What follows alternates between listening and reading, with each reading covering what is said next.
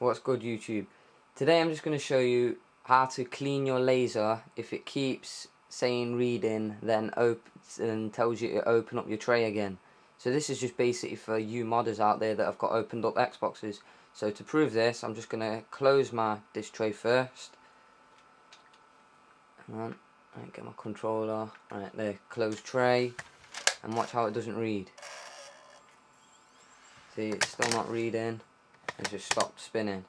So what you need to clean your laser is one of these, a cotton bud.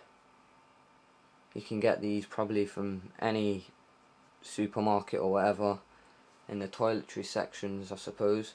So you just open up your tray, and I'm going to zoom this in onto my laser, and all you do is just dab it nice and smoothly. This here, if you don't know, is your laser, and that is what reads your disc.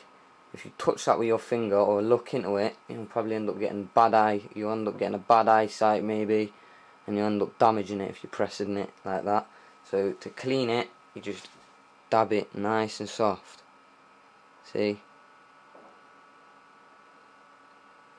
Just nice and soft. And then I'm going to close my disc tray. And see, it's read it first time.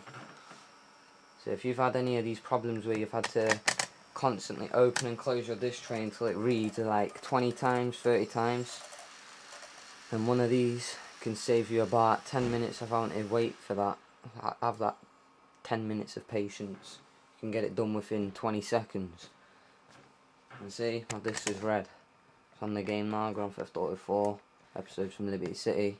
So yeah, if you've still got any problems with it, then I don't know, I can't think of anything else. It might just be your disc tray in general, it might be your Xbox knacker, I don't know.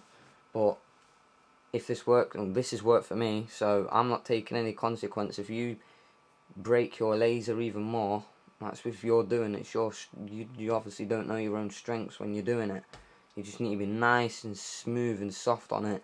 Don't be flipping rough on it, like full on pressing on it. So there, if you've got any problems, yeah, send me a message. Alright, cheers.